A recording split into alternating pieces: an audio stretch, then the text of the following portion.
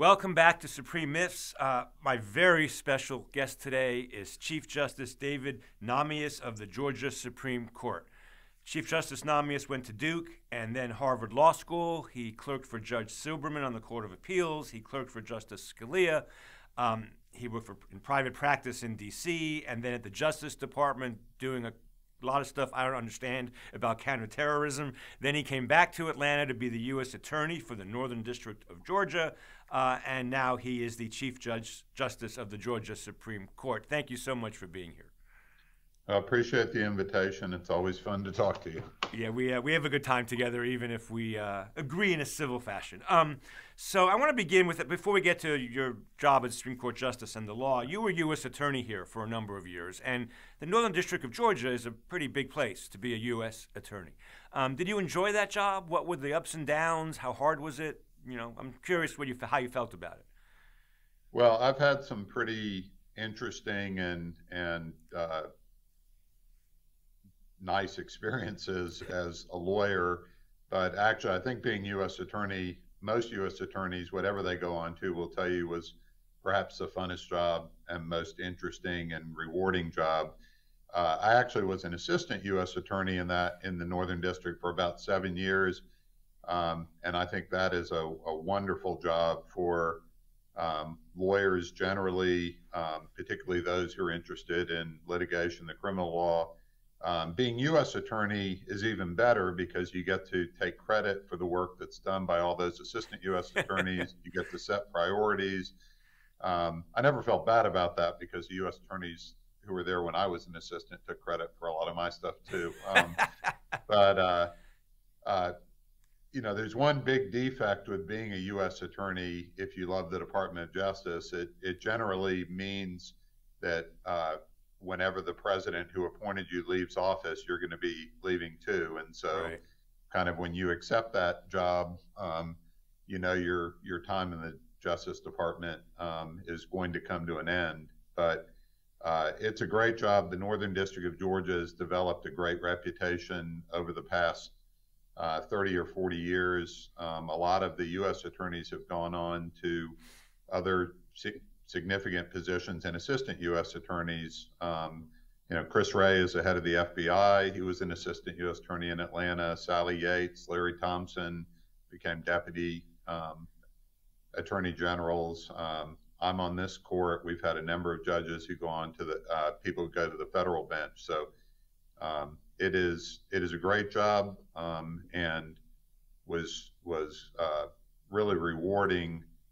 What I say to a lot of young people interested in the law and criminal justice, you know, being a prosecutor, particularly a federal prosecutor, is one of the very few places lawyers have an ethical duty of doing the right thing. Right.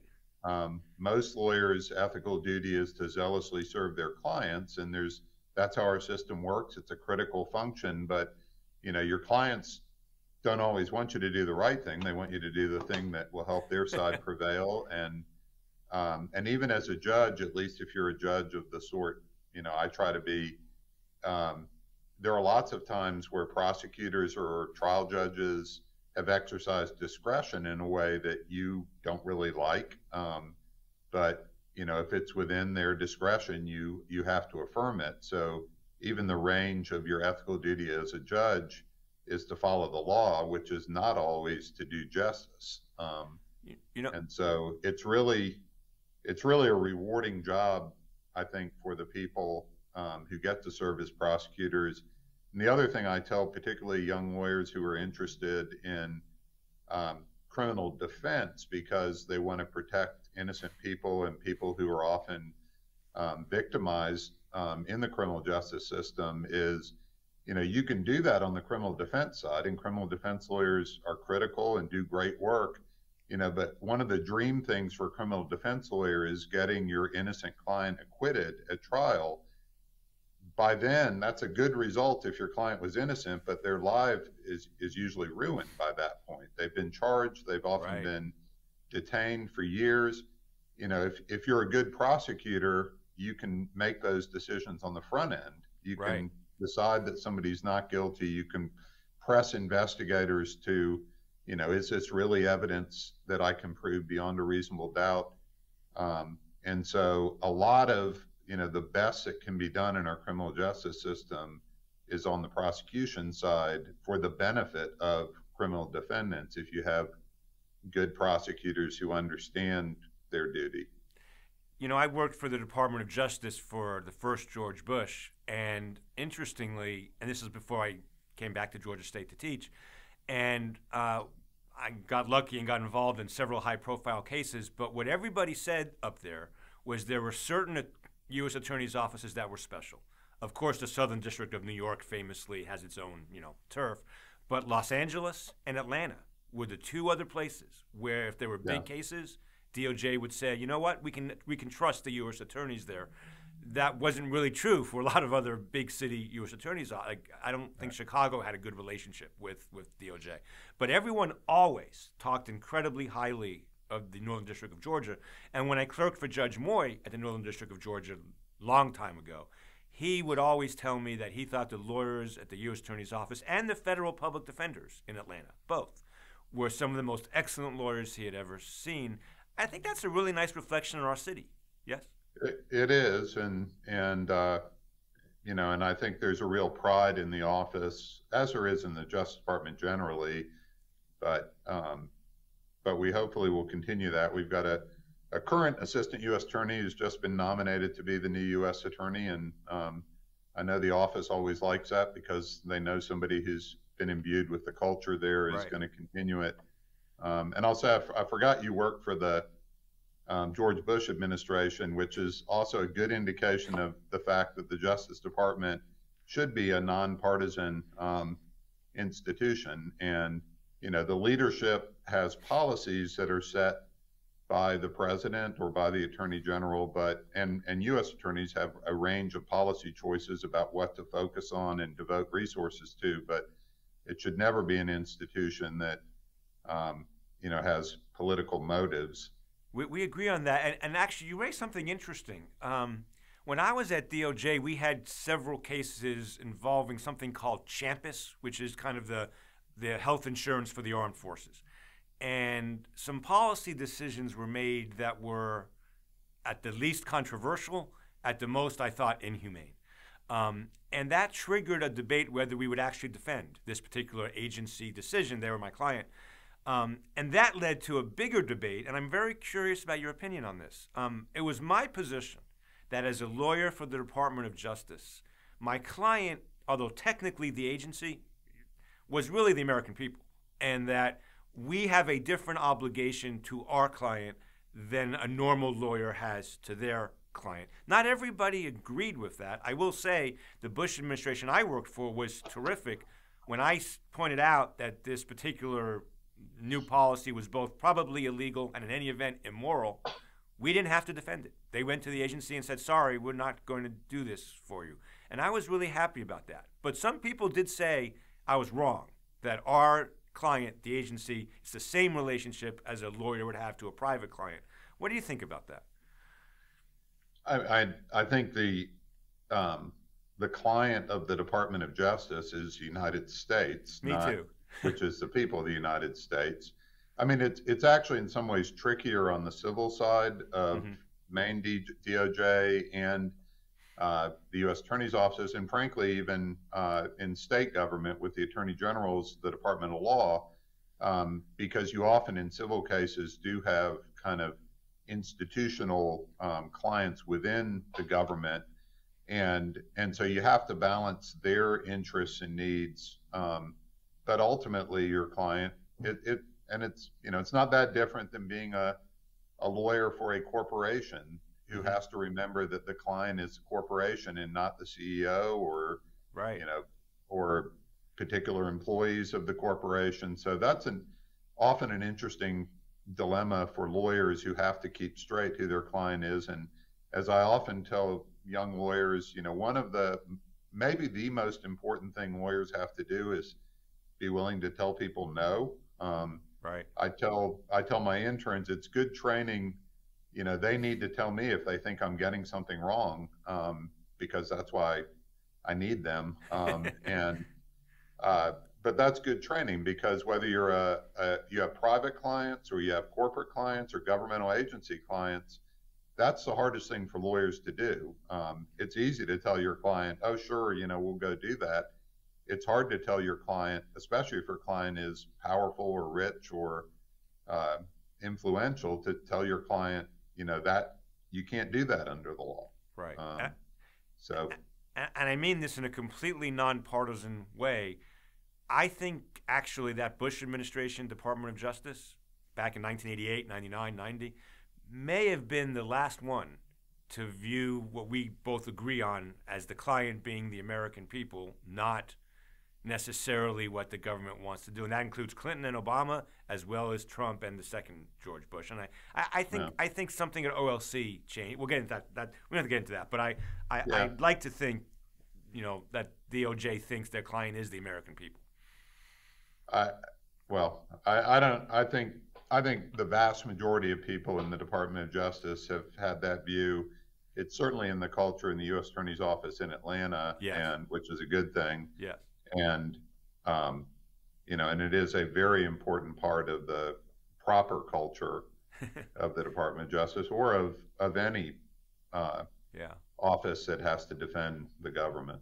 So you spent a lot of your career in federal court, obviously, and then you became a justice of the Georgia Supreme Court, and now the Chief Justice. Are there major differences between litigating in state? I assume there are major differences. Let's take the criminal side first, because that's, I think, what are some of the major differences? The biggest difference is caseload and resources. Mm-hmm. The federal courts have, are busy. They feel busy when you're there, but when you look at the numbers, they handle, to be pretty blunt about it, a trivial part of the overall litigation in this country. Somewhere, in the neighborhood of less than 5%, it may be like less than 3% of the criminal cases, and an even smaller proportion of the civil cases, although some of that is blown up by the fact that, things like family law and collections and evictions go to almost entirely to state courts, and there are huge numbers of those matters. But, a huge number of cases are going to the state courts, and the resources devoted, are not proportional to that. So, the federal courts obviously have very important cases, both on the criminal and the civil side. On the criminal side, the U.S. Attorney's offices, there are some things that they really only can do, particularly things, and it grows more and more with cross-border, both state borders, jurisdictional borders within a state like Georgia with 159 counties. Can be very difficult to coordinate criminals who move. You can move from county to county and not go very far in Georgia, and create venue issues where the U.S. Attorney's Office can prosecute them as a single crime, and then transnational crime, which is growing.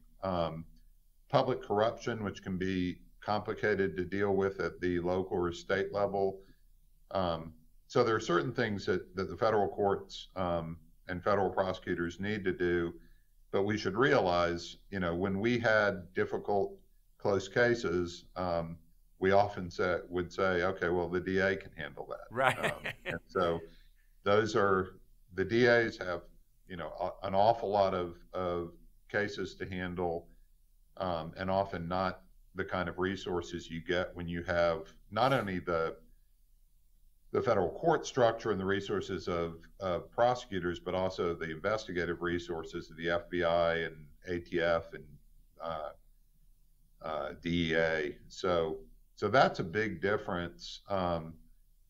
And I had not worked much with the state courts. I've been impressed by, the overall level of quality of the state courts in handling this enormous number of cases. It varies some. We have a giant state with a whole lot of courts and a whole lot of judges, but overall, given the challenges they have, I think they do an excellent job. I want to compare what you do to what the United States Supreme Court does. You once told me, and I forget the exact number, about how many opinions do you write a year? So our court writes somewhere between 300 and 350 published opinions a year compared to the U.S. Supreme Court, which, putting aside last year for both courts with COVID, well, actually, we still wrote about 348 Wow. opinions last year. The U.S. Supreme Court does 70 or 80 a year. So I think no justice has written more than 10 majority opinions in several years. I typically write about 30 to 40 majority opinions a year. Wow. Until 2016, our court had 7 justices. So, we wrote more in the neighborhood of 45 majority opinions a year. That's crazy. And we used to do it with 2 staff attorneys. Again, the last few years we've had 3, but the U.S. Supreme Court typically has 4 or 5 clerks. So, our cases are not always as complicated or difficult as the ones they pick, but we produce an awful lot of output with less help. I think you work a lot harder with a lot less help. I'll also say, over the last few years, I've been kind of paying attention. I know, I understand a lot of your cases are, but a lot of the Supreme Court cases also aren't. They're 9-0, fairly easy cases no one cares about. And the Georgia Supreme Court has issued some really major, important decisions over the years. I go back a long time now to when, after Bowers versus Hardwick was decided at the Supreme Court against the idea, upholding a Georgia law prohibiting same-sex sodomy, the Georgia Supreme Court reversed that before the Supreme Court did. And I think there are other examples of that as well. Yeah, I mean, that was an example from a few years ago. We've had a resurgence in our court, as well as I think a lot of other state Supreme Courts, in recognizing that our state constitution is not the same as the federal constitution, Right. Which should be something pretty obvious, but and it's not exactly clear why, but kind of the 70s and 80s and into this century, state courts, it may have been that they were kind of overwhelmed by all the kind of late Warren Court opinions extending federal rights, especially in the criminal arena, to the states, that they just started responding by acting as if whatever the U.S. Supreme Court said was the same as the state constitution, even though state constitutions predate the federal constitution. Right. The most recent Georgia constitution, and we've had 10 constitutions as opposed to one federal constitution, is 1983, which is, very modern history. And so our court has been focusing more on what our constitution means, which is not the same in all cases as the federal constitution. And that's important. We hope lawyers are paying attention to that. We can't do it when the issues aren't raised and well briefed, but it's really an important area. Judge Jeff Sutton of the Sixth Circuit has written a couple books in this area, and it really is an emerging area as state courts realize the importance of interpreting their own constitutions. And when you say emerging, you may find this interesting. I have a student who's doing a law review note as we speak on originalism in state courts. And the most interesting thing about this project, and it makes it very challenging for a student, there's almost nothing written on this. A political science professor at Georgia State has recently written a book on state courts. But overall, if you Google originalism and anything else, you get a zillion entries. But if you do originalism state courts, it's an underserved area of scholarship. It is. I think the word originalism will be underserved. I know you can go back in my court's history and find quotations from, as early as we were formed in 1846. We're celebrating our 175th anniversary. Wow. Actually, a program in a couple weeks. But in our first couple of years, we had statements and opinions, and as late as kind of the 40s and 50s, that, if you took them out of where they were and read them, people would think they were, Justice Scalia or Justice Gorsuch talking about originalism. They just didn't have that label, but our court said things unanimously for generations and generations, like, the Constitution has to be interpreted based on the understanding that the framers and the people who ratified it had at the time. It's not a fluid document that's meaning can change over time. And I think there's something along the lines of, that would be a fraud upon the people who enacted it. So you clerked for Justice Scalia. So let's get into originalism and textualism a little bit. We've been friendly so far. We'll stay friendly. But I would respectfully ask time to respond to whatever it is you're going to say about this. Here's my very specific question about originalism, though, before. So when I grew up, when I was a teacher in 1991, my first year at Georgia State. If you freeze that year and you read originalists and Bork, Berger, whoever was writing at the time in originalism, Raoul Berger I'm talking about, not Justice Berger, a key part of originalism, and I think the early Scalia did this too, was deference. In other words, a plaintiff comes to court and says the federal government or state government is doing something to me that violates the Constitution, and the early originalists would say, all right, give us clear and convincing evidence this violates the text, which it almost never does, or the original meaning of the Constitution. If you don't do that, you lose. And it was a heavy burden of proof. That's circa 1991. That is not originalism circa 2021 to most academics. I can name them: Randy Barnett, Ilya Soman. We go on and on and on this. So I'm curious, A, if where you are on that spectrum, and B, why you think that changed. Well, I mean, I'll say the whole, the interpretation and doctrine has changed on the scholarly side a fair amount as people have studied. As we've discussed in other settings, yes. I tend to be of the same view, and Justice Scalia, at least in some of his comments and writings, was of the same view that the Constitution is meant to take certain things out of the democratic process, but really only the things that it says it's taking out, or that there is a very well-established tradition in history of taking out at the time they were supposedly taken out of the democratic realm, and everything else is left to the legislature, either the national legislature, or if you actually apply federalism as well, to the state legislatures. Interestingly, Jeff Sutton has a book coming out, and I think it may have come out in the last couple of weeks, that focuses on the structural side of state constitutional law compared to the federal side, and does a fair amount of analysis of originalism or judicial review in the early state constitutional setting, which, like many things, we all are taught Marbury versus Madison in law school, but there are some cases that look pretty clear that the U.S. Supreme Court applied judicial review before Marbury, and state courts did it all over the place before Marbury. So it wasn't kind of, John Marshall suddenly, this is a thing that dropped out of nowhere. But when they did it, not only before Marbury, but in the decades after Marbury, they were much more along the lines of what you were talking about. They were, it's almost a doctrine of like preemption, which is more like what it was on the common law side, where you had, levels of law, local laws, common law, and then statutes.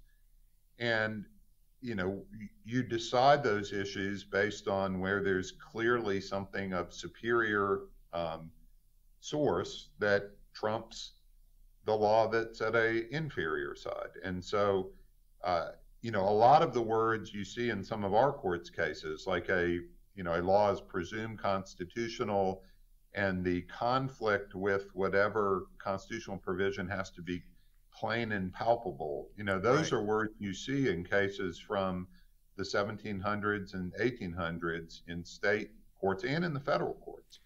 Justice Nahmias, if I may, yeah. The opening chapter of my book talks about those state cases and the overwhelming consensus among the state court judges who were wrestling not with the federal constitution, but with state charters, and we do have the power to say a law is inconsistent with it, but we're going to exercise that power almost never, with great humility, as a last resort, and only upon a showing of clear error. That was the language. And I think Alexander Hamilton adopted that language in the Federalist Papers. Right. And I think there's, I think there are very strong arguments for that approach. You can go too far. I mean, you can take deference to the point that, rights that are very well established, and some of the kind of progressive legal realist judges in the early part of the 20th century, particularly, arguably went too far the other way of allowing things that had very deep kind of roots in the common law or in tradition, and so you need to enforce the rights that are in the Constitution, or you kind of render them that whole idea that some things are taken out of the democratic process. But my own view is along those lines, that judicial review is meant to be a limited power. One of the very interesting concepts that Judge Sutton has brought out that I'm particularly kind of had never thought of it this way is the idea of judicial review as kind of gerrymandering. We all don't really like this idea that legislators get to pick the people who vote for. Right. As a matter of policy, that's very broadly held. As a matter of law, how that's supposed to be regulated, I'm not going to comment on. The U.S. Supreme Court had a divided opinion about whether there's judicial review of that issue. Right. But as a matter of policy, most Americans don't like the idea that legislators get to pick kind of the realm of their voters. Well, you can think of judicial review of every time judges say, like, this is a topic that we get to control, whether it's, abortion, death penalty, whatever, any of those areas, judges are basically saying, we are deciding, our vote, our realm of authority. And, and it makes you think about it again in terms of, well, you should be pretty cautious about that. Because, one of the problems with constitutionalizing things is it tends, especially at the federal level, it locks them in. And so, if you constitutionalize something, you are taking it out of the democratic process. And maybe that's, that may seem like the best policy idea at a point in time, but the reality is the world changes, and maybe 2 generations later, you look back and say, well, we'd like to adjust that, but now our choices are, we got to convince judges to adjust it and overcome stare decisis or tinker with it. So we've talked before, I tend to agree, you should be cautious. I don't know that that's a critique of originalism, because no, I don't think it is. I don't think it is a critique. I mean, the issue is kind of which rights are clear enough in the Constitution, or which things are clear enough. And frankly, I think originalism tends to rein those in, and textualism more than other theories. You may disagree on that point. Well, that's the point. So this has been a love fest so far, which is nice, but we're about to, I think, fall out of love a little bit. If you don't mind, I'm going to ask you a couple of hard questions about that point you just made. My first one is this. Justice Scalia voted in his career to strike down, depending how you count, somewhere between 135 and 145 laws. That's a lot of laws. And it's my position that in most of those cases, he either did not even try to make an originalist showing or could not make an originalist showing. I'll just give one example. We don't have to talk about my example, but there are a lot of cases like this. In Prince versus United States, he says Congress can't commandeer state legislatures to do what Congress wants to do, even when Congress is acting under the Commerce Clause in a legitimate way. There's not a text, there's not a syllable in the Constitution about that, and the history, frankly, goes the other way. That's one example, I think, of Scalia striking down a federal law where it was not clear, the error was not obvious. He did that 145 times. Do you have any thoughts about that? I mean, I haven't looked through all the cases. Yeah. I know you often make the argument that even judges who said they were originalists don't always kind of insist upon originalist reasoning in every opinion they join. And that's certainly the case. The reality is that would require you to write a whole lot of opinions that take a whole lot of work, which is not always possible if the result you think is the right result. You also, one of the hardest questions for textualists and originalist judges in particular is stare decisis. And so, sure. How much do you go along with the law as it exists, even if it is not what you think is textually or originally supported? So, I don't know how many of those cases are, for example, First Amendment cases that were struck down. There are pretty good arguments that a lot of First Amendment doctrine is not very well founded from a textualist or originalist standpoint.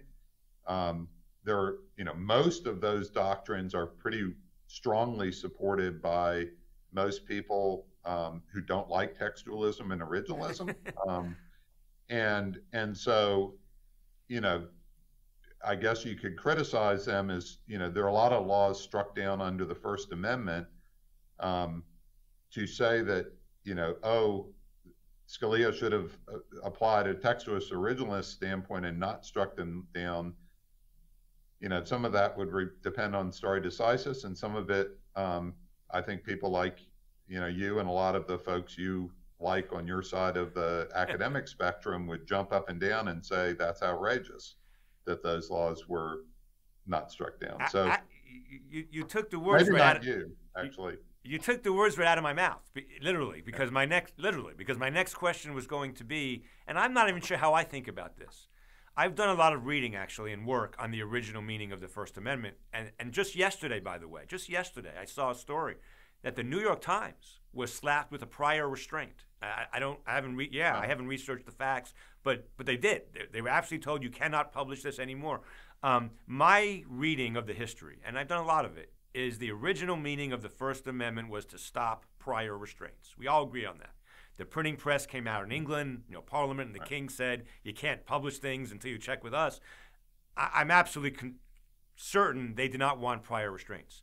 But punishment after the fact is a judicially created doctrine that didn't begin in 1850 or 1830 or not. It began in 1960s. It started in the 1920s, but it really didn't go into effect into the 1960s, which to me, and I'm asking you this now as a judge, raises an interesting question. When we know that there's a lot of precedent out there, and both of us probably like, the flag burning case, we probably agree.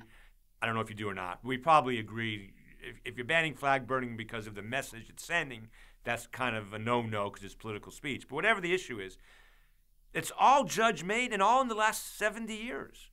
Should we reconsider it? Well, that gets into the issues of stare decisis. My court can't reconsider the First Amendment doctrine. I just recently wrote an opinion that relied on New York Times v. Sullivan, and there are certainly some pretty good Justice Thomas and Justice Gorsuch have said, that there are real questions about how that aligns with the original understanding. Justice White, who wasn't an originalist across the board, had a lot of critiques of that, particularly as it expanded past public officials to public figures. But, your point, the Georgia Constitution doesn't just say, Congress shall not abridge the freedom of speech. It says no law shall be passed to curtail or restrain the freedom of speech or the press.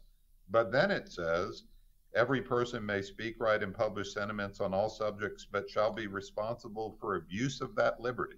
Right. And that provision is pre-First Amendment. I think it was taken from the Massachusetts Constitution. So your point, I think, is a good one. You run into stare decisis. You run into the fact that there is very much imbued in our culture and understanding of the First Amendment that it is a very generalized protection of freedom to say anything you want. It's often extended. Your kids have probably said at some point, I can say that it's my First Amendment right, and you try to explain the state action doctrine. Only once a day, Your Honor. Only once a day they say that. So, that's pretty deeply embedded in our culture. But you know, reconsidering that raises all the kind of reliance and embeddedness issues, at least at the federal level. You know, the other point on some of the criticism of Justice Scalia that I think, or originalist judges generally, that I think is very fair, is they may get it wrong. Right. Their understanding of you know, the doctrine, and it's particularly hard with the U.S. Constitution because it's so old. You know, they may not get it right without help from legal historians and other historians and good briefing by the lawyers. And I think particularly in his early years on the bench, and I know this has been true with the Georgia Constitution in my first years, you know, it is very hard work to do. And if you don't have help, you may not get it right. And then you might have to reconsider it, except for the problem of at that point you have to deal with stare decisis. But yeah, but I think Justice Scalia would say that's a very fair criticism, that, you know, and I would say that, you know, that we got the history wrong. And if it's pointed out that we got the history wrong, and there are other cases out there or other doctrines or sources, you know, if you're being honest about it, you should consider correcting it. I want to move on to statutory interpretation in a minute, but one more observation about this. And I think, you know, you and I come from very different places. My intuition is we're going to agree on this. I may be wrong. A big part of the judicial review debate for me is that I look at it as 5, 6, 7, 8, or 9 lawyers, judges, in Washington, D.C., in federalism cases, telling 50 states what they can and cannot do. And I view that as offensive, absent clear error. If a state, you know, does something the Constitution clearly forbids, fine, we agree on that. That's pretty rare. And so I'm, as you know, I'm pro-choice all the way down. I'm not asking you your opinion on that, but I think Roe was wrong. I am slightly in favor of affirmative action. I go back and forth, but I think strict scrutiny is wrong for affirmative action. I think if New York wants to experiment with it, it should. And on guns, which is to me the most local issue of all, what works in Montana doesn't work in New York City, and what works in Atlanta doesn't work in Savannah. And I think that I had Eugene Volokh on this week, and I asked him this question. I said, why is it that we lose federalism in individual rights cases? Like, we don't think about it, individual rights cases involving states, as federalism, but they are. And I wish the Supreme Court would pay more attention to that. Do you agree with that? He said no, by the way. He disagreed. No, I actually do tend to agree with it. I think, you know, and Judge Sutton writes about this at some length, that because the Supreme Court, when they do kind of recognize a right, or it is a right that is universal across a continent. Right. And, you know, it's a right that's the same in New York City as it is in rural Montana. Right. You know, they should be, first they should be aware of that. And frankly, sometimes they seem aware of that, and they might underprotect rights for that reason. But they also can, you know, issue a ruling that doesn't really, you know, reflect the history or tradition of the entire United States. And that is something that should be kept in mind and should be a caution, less of a caution to state courts, because, you know, at the state level, you have usually a better understanding of your state tradition and history. Your constitution is usually, you know, has more specific sources that are particular to your state and that constitution. So you're not relying on, you know, what did the First Amendment mean? We'll go look at a bunch of state constitutions or the law in this colony or that colony. Right. And then one other big thing is state constitutions are almost universally much easier to amend than federal constitutions. So, you know, almost every state has a process where only 50% of the legislature or the voters are needed to amend the Constitution. So if a state court does get it wrong, there's a way to you know, democratically correct it. Still lots of barriers, but it's, you know, compared to very few federal amendments over 2.5 centuries. So I think that's a very good point, and and should be in the mind of judges. I don't know that it's dramatically different the way you should interpret constitutions. I think you should be cautious about striking laws down generally, but federally, that is a good argument for being even more cautious. And I will tell you that from Eugene Volokh on the right to Erwin Chemerinsky on the left, and everybody in between in my world, in my constitutional law world, the argument I just made to you that we should consider individual rights cases that affect all 50 states with an eye towards federalism is ignored, not by Judge Sutton, but by almost all the legal scholars. It is ignored. And I was surprised by Eugene's reaction to this yesterday. I was. And they just don't accept it. And I'm like a lone person screaming in the wilderness on this issue. And it makes me mad. I will say, one of the things that I think, another very interesting area, and there have been a couple dissents from certiorari rulings, I think by Justice Scalia and Justice Thomas, is, the Supreme Court seems to have a lot more comfort with lower federal courts that strike down state laws as unconstitutional as opposed to federal laws as unconstitutional. Yes. When the lower courts strike down federal laws, the Supreme Court routinely grants cert to review that because it's seen as a big deal, whereas, federal courts strike down state courts all the time. State laws all the time as unconstitutional. And I don't know how much of that is we don't want to have to take all those cases and do the work, and how much of it is we just don't think it's a big deal that a federal district court struck down a major state law as violative of the federal Constitution. That doesn't seem to be as much of a big deal to the U.S. Supreme Court. But for the reasons you just said, I don't know why that should be. It would help if they took a few more cases, but that's a different issue. Yeah. Some of this, I think, though, the state law issue goes back to race and the fact that, a lot of states had, including Georgia, had a lot of laws that were,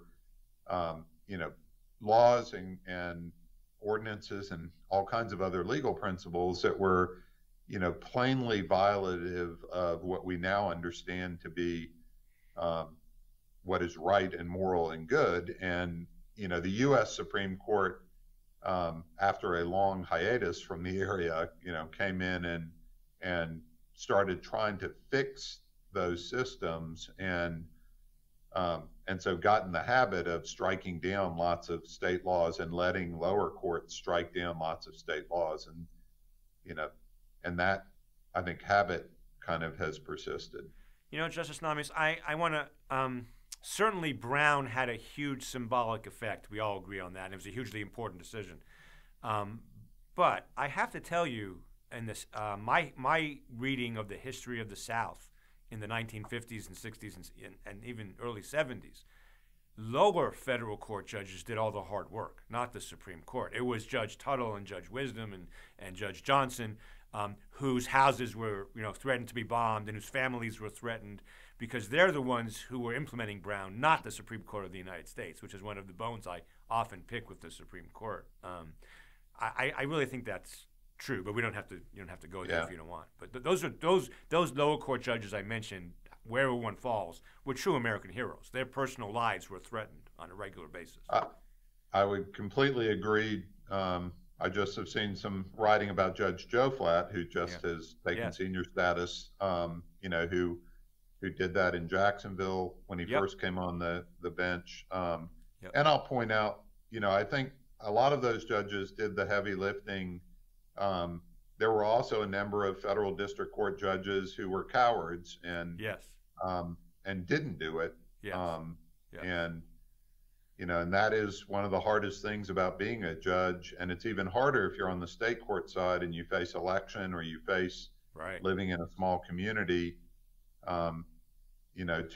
to say that's what the rule of law requires when it is very unpopular. I think you made an excellent point that a lot of constitutional law scholars don't focus on, which is a lot of our aggressive judicial review today grows out of the needed, and I think appropriate, judicial review of race discriminatory laws in the 50s and 60s. I think we know why the 14th Amendment was passed, and it was, generally to make sure the newly freed slaves had equal rights. We can debate political rights versus civil rights, but that was the general idea of that. We've taken that level of review and put it in a lot of places. I think you and I might agree it does not necessarily belong. All right, let's talk about statutory interpretation. You and I had a nice discussion a few weeks ago here at Georgia State. I do want to say also, just with people listening, you have been a huge friend to my law school, and I can't tell you how much we appreciate that. I mean, it's a huge. You deal with our students all the time, and you come and talk to us all the time. I appreciate that very much, and so does my law school. You and I have a disagreement about statutory interpretation. So go ahead and describe your method, and I'll respond. How's that? I mean, my method is really not any different than it is with any legal text, whether it's a contract or a will or constitution. And it is a reading of the text in light of its ordinary English meaning, unless there are cues that tell you it's got a specialized meaning, like a definition or a common law history. And it's read at the time it was drafted, because that's when legal documents are formed. That's not always an easy process, but I think that is a traditional process. It is the process that best accords with democratic government. And I also think that, when we put aside constitutions, it's pretty much the way we naturally do almost every legal document that we ever encounter as lawyers and judges. So I'm not. In addition to the discussion you and I had with Judge Dillard a few weeks ago here, I also went out to Austin, Texas last week with a professor named Steve Lebin, who used to be a judge in Kansas City for a long time, in a room full of judges to talk about this issue.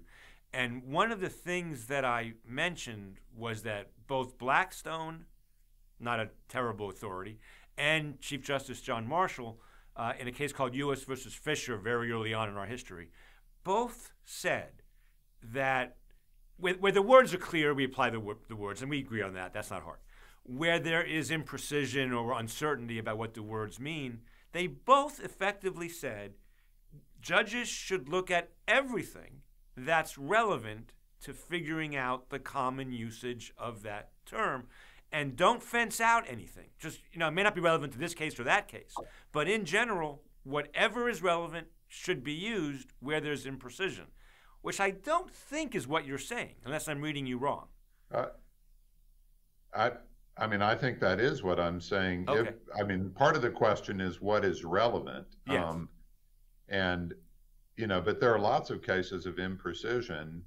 There's also the opposite view. There are a lot of cases where, if you just look at the three words that one party or the other focuses on, or one word, you can look that word up in the dictionary and say, aha, that's the end of it.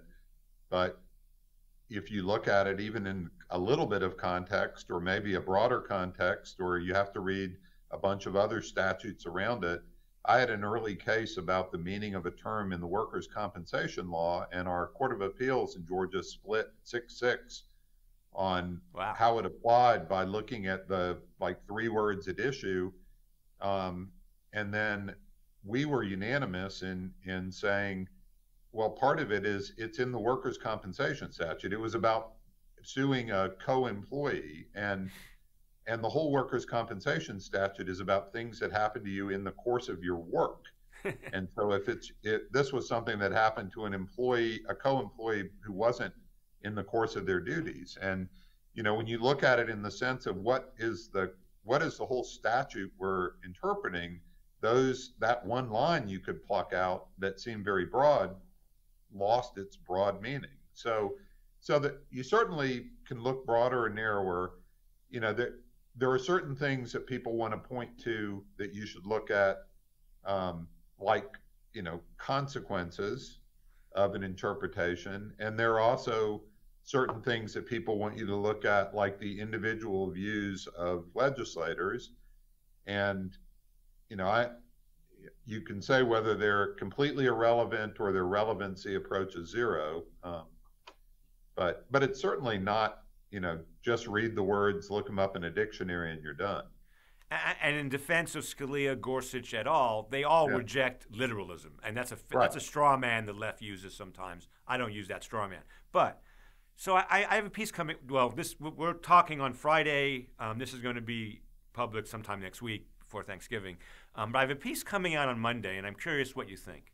So having really done deep dives into this for the last month or so, I think a lot of the debate between so-called textualists and so-called non-textualists or purposists or whatever you want to call them is actually an unnecessary. Well, I'll say, it's always interesting, what do you call them? Because when they're non-textualists, they often don't want to actually explain what their alternative view is, because it immediately falls subject to almost all the exact same attacks you can make on textualism, plus about a bunch more. So, but anyway. Well, so I was reading this fascinating Yates, and we talked about it at the judges conference in Texas, Yates versus United States, really quickly for the listeners.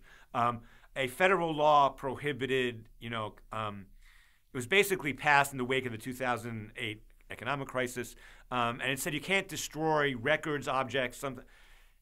The question was a fish an object under the statute? A guy on a boat was told by federal authorities, keep those fish there.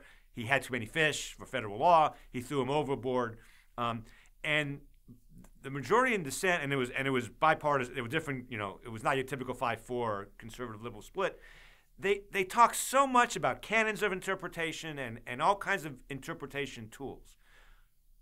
But Justice Nahmias, at the end of the day, the majority said we can't find this guy guilty because this statute was designed mostly or almost entirely for financial crimes.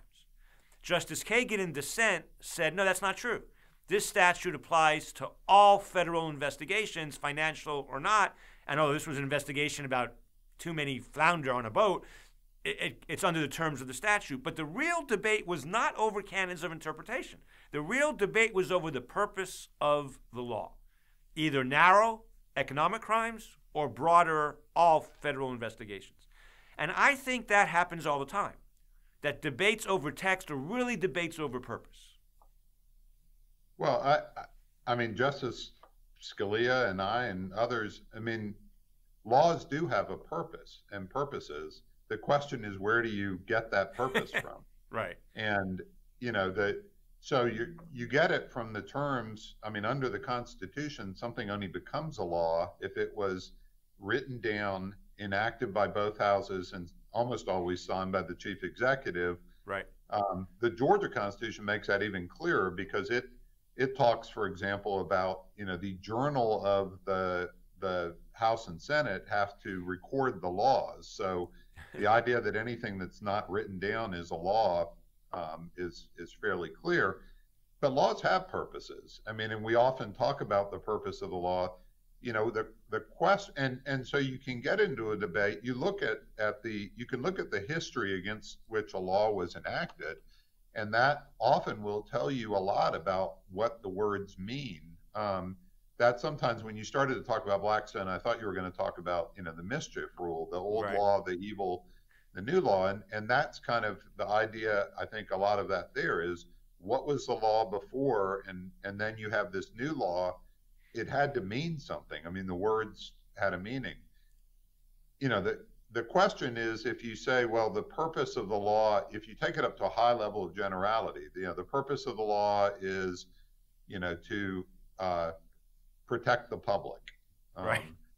Which we're releasing a case, where an argument was made like that. The purpose of the law is to protect the public. So I'm going to interpret all the words, in the way to protect the public. Well, that's at such a high level of generality, you can kind of come up with any conclusion you want to.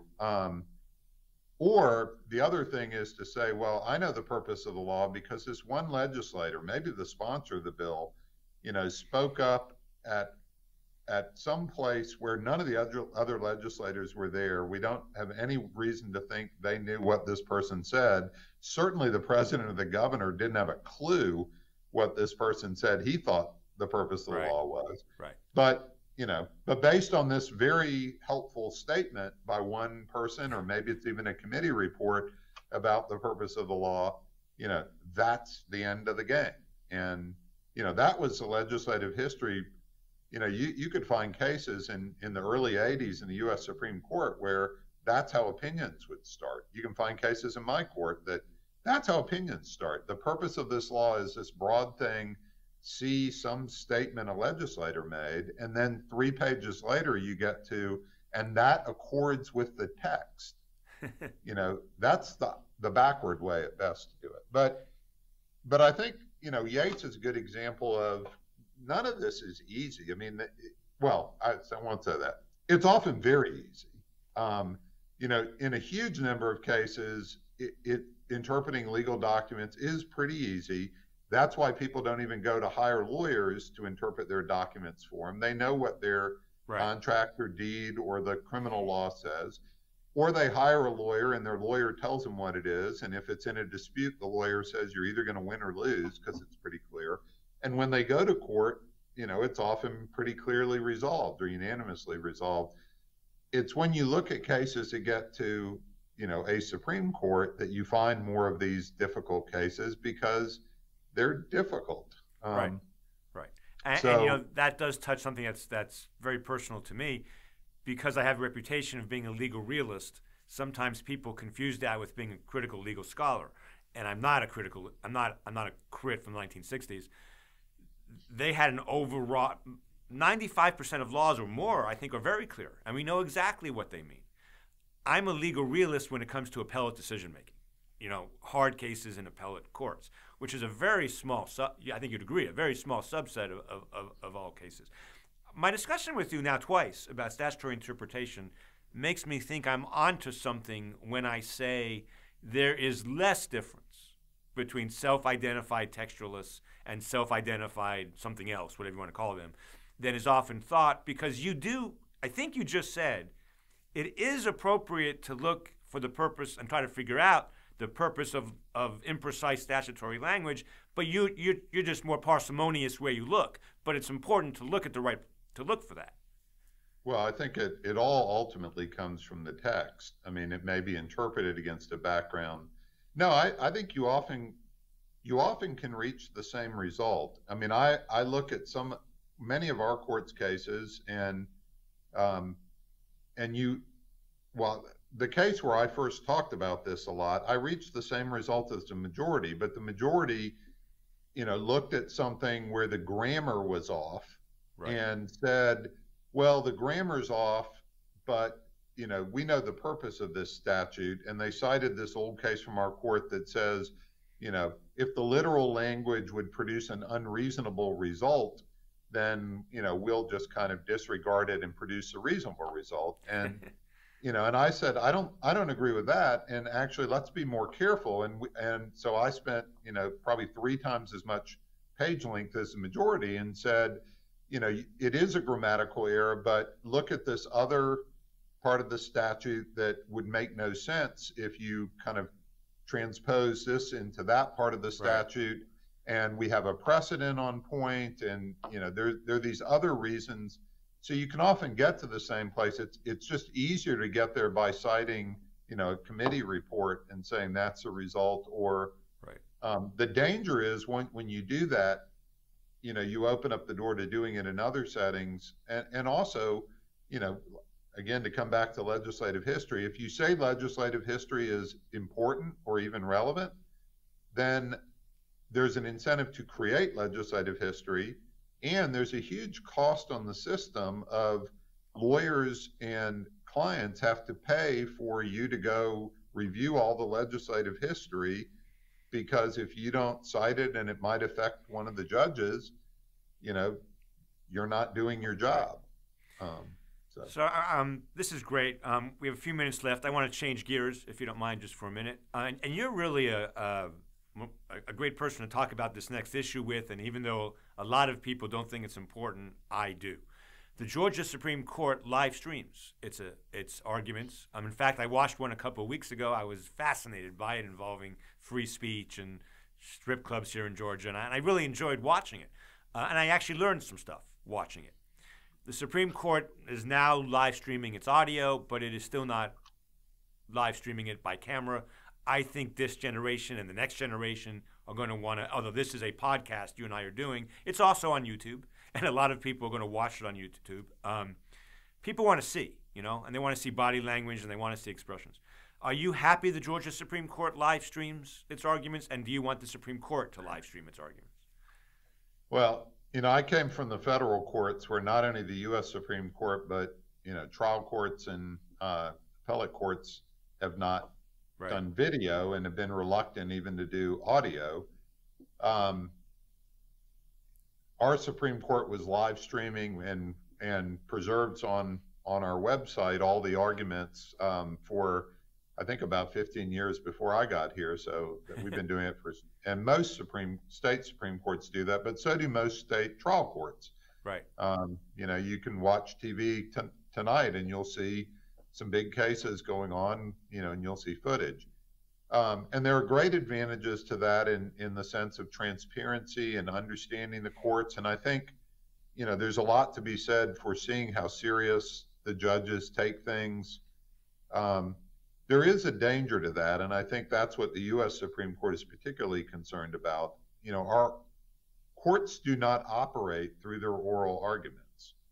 The whole point of judging, and one reason, for example, we don't have, open deliberations and open records of our drafts of opinions like legislatures and executives often do, is courts, come do most of their thought in private and then explain themselves. We are the only branch of government that explains what we do. And we do it in very carefully crafted written opinions. If you televise the oral argument, and you can't televise the written opinion, and nobody, it's a defect in, the media generally covers the written opinions with a very short summary that usually focuses on the result and whether people like the result or not. And is wrong much of the time. Go ahead, sorry. Yeah, much of the time. And because they want visuals, well, oral arguments are not, they're not scripted. Judges ask questions that are not scripted. We often play devil's advocate because we're trying to figure out the holes in cases. So we say things, that if you put them on TV in a soundbite would sound like you were stating a position that if you wait and read the opinion later, is completely rejected. Right. And so there's a real danger there that the oral arguments, because they are the only thing that would be a visual in our visual society, will become the focus of all of the analysis. And the thing that needs to be studied and understood and focused on, which is the reasoned written opinion, will be largely ignored. Frankly, when they talk about the written opinion, they'll have no other visual, so they would run snippets of the justices talking at oral argument, at least in the background. So there is a real danger there, and our court has balanced it, but then again, we don't get the level of scrutiny that the U.S. Supreme Court gets. I think it's a balance. I would say to that objection, in the case of the United States Supreme Court, if they do announce their, unlike you guys, they do announce their written opinions from the bench, and if that were televised, that would be the final word. And then, what I would say about that is those written announcements are written by the authoring justice and occasionally the dissent. Yeah, they are not, at least when I clerked, they were not circulated in advance to everybody. They occasionally provoke some very unhappy reactions because yes, the authoring justice summarizes things in a way that the other justices might not have joined had that been the opinion. That has been let go because it doesn't matter. That the announcements are, traditionally looked at in court and kind of thought about and then thrown away, but they're not the opinion.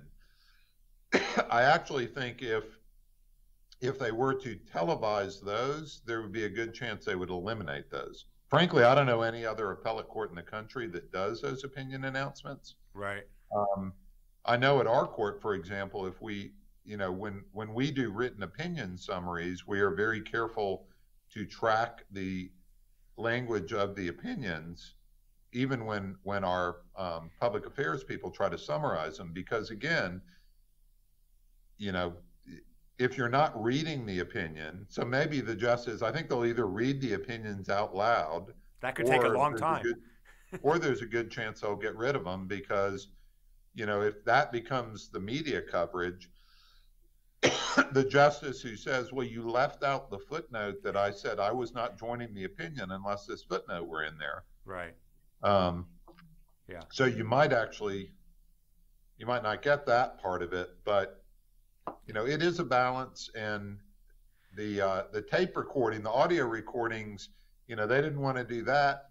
They've Right. kind of done it occasionally. I don't think that's produced the horrible results of, the recordings being taken out of context Right. in a really bad way. And so, given another, courts move slowly, given another 3 or 4 generations. Just to put a ribbon on this, I think you make some good arguments. I think my bottom, excuse me, my bottom line has always been, for the Supreme Court of the United States, their oral arguments are open to the public. They're taxpayer funded. They are open government meetings. Everything else being equal, C-SPAN is willing to televise them for no cost, for no fee to the government or the taxpayers. I think we err on the side of transparency, but I agree you make some good arguments. Last question, and then we'll go. You have to run for re-election. Most state Supreme Court judges have to run for re-election. Right. I don't want to put you in any kind of awkward position, but as a general proposition, I used to be totally hostile to the idea of judicial elections. I'm not sure anymore. I'm really not. I think it's a way to make more democracy, in a way. You were saying earlier that if a state Supreme Court issues a constitutional decision based on state law or federal law that people don't like, they can vote them out, which takes 51% plus and all kinds of other things. Where do you stand on judicial elections? I mean, from a very practical standpoint, if you have judicial elections, you're not getting rid of them. Right. I don't know of any state. There may have been one state that had elections and changed, but I think the bottom line is Americans will figure out a way to control the people who purport to govern them, one way or another. And if you can do it through kind of direct elections of justices or judges, you can do it through appointments and then a retention system. Frankly, we have pretty much approached the point that we are electing our U.S. Supreme Court justices, because, the people have realized you can't elect them directly. So, I've got to elect a president and enough senators to get the people I want in there. And when we have U.S. Supreme Court nominations, you've got television ads running and fundraising, and, it's largely a kind of very indirect election mechanism we're moving toward. I don't know that that's a good thing, but there are lots of different systems. I actually think Georgia's appellate system has worked fairly well. Most appellate judges, almost everyone on my court except one in the last 40 years, originally was appointed by a governor to fill a vacancy. That process, I think, has real advantages. There's a judicial nominating commission that screens applicants. You get a deep pool of people because the cost of applying and being reviewed by the JNC and being appointed by the governor is a lot easier if you are a very prominent lawyer or a public official who's got a really good job than basically saying, I'm going to give it up and go campaign around the state in an open election where there's no information for voters. And so I think you get better pools of people. Appointments tend to be, and studies have shown, to produce more diversity, because governors and other appointers may take that into account more easily than a statewide election. And so that works. And then in Georgia, once you get appointed, you have to run in the next election more than 6 months away. So you do have the election check on the appointment. And it's nonpartisan, which I think is key. We have a lot of states that have partisan judicial elections, and I'm still trying to figure out, that produces a little more information for voters to the extent you think parties reflect judicial philosophies. But, but it's very difficult, especially for incumbent judges, I think, to say, politics is irrelevant to me and then go campaign that evening and say, I'm a Democrat, I'm a Republican. So I think Georgia has a good balance, but I'll also, and our elections have not been big money. And it is very hard when you see state judicial elections, where they're $5 or $10 million aside. There's really no way to raise that kind of money in our political system in a nonpartisan way. Right. And so, we've been lucky. I think our system works fairly well. I think it's always at risk of people trying to make it more partisan, which I don't think would be good for the system. But it does provide a check that isn't there on the federal side, and not just at the appellate level, at the trial court level. You get some trial court judges who are tyrannical and, short of violating the ethics rules enough to be removed from the bench, which is virtually impossible in the federal system, there's no check. Whereas trial court judges who are really, really mean, the local bar can band together and they'll find somebody to run against them. Right. Well, I do think I think life tenure raises all kinds of issues we don't have to talk about now. Before we finish, I just want to say what you said about the Supreme Court and the nomination process, I think was really important and really interesting. It's my career ambition to convince people that, and you don't have to respond to this, that the Supreme Court is way too powerful. And one of the evidences of that is that it plays a major role in our elections. And I would rather see Congress and the president playing the major role in our elections, not the Supreme Court. And I think, that was really a Warren Court beginning. But frankly, I think the other side has struck down as many laws as the Warren Court did over the years. And I wish we would get to a place where the Supreme Court was less important. Listeners of this podcast know I feel that way. Maybe deep down somewhere you might feel that way too, but I'm not going to put words in your mouth. Thank you very much for doing this. This has been so fun. I really enjoyed it, and I think the listeners will really appreciate your candor. And Georgia State always appreciates your help with everything we do. Thank you so much. Well, thanks again for the invitation. I like talking about these issues. I'm always amazed by, it does seem we agree on a lot more than we disagree on, and that's a good thing, and it's good to have civil debate about important issues in our society, and lawyers do it well. So appreciate what you do, and always glad to help GSU College of Law as well. Thank you, Chief Justice. Really appreciate it. Great. Have a good day. You too.